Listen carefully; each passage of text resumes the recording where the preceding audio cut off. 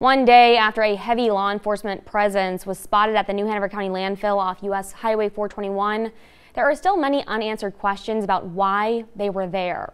Celeste Smith joins us now live in the studio. Hi, Celeste. You were back on the scene today. What did you see? Hi, Hannah. There were some Wilmington police cars at the New Hanover County Landfill today, and they had been there since early this morning.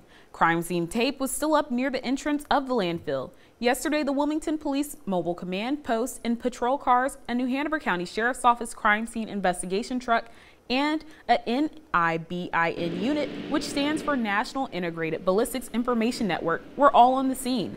Wilmington Police is still not commenting on what led them to the landfill and what is being investigated.